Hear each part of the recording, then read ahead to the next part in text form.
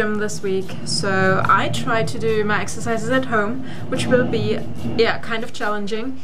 And I want to watch what I'm eating. I'm already tracking it, but this week is all about moving forward. We want to see results on the scale. Sarah, I feel you, girl.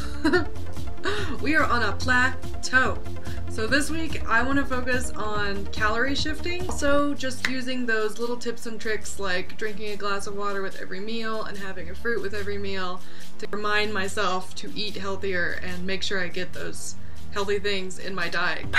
Sorry guys if I'm like, but I need to keep pushing myself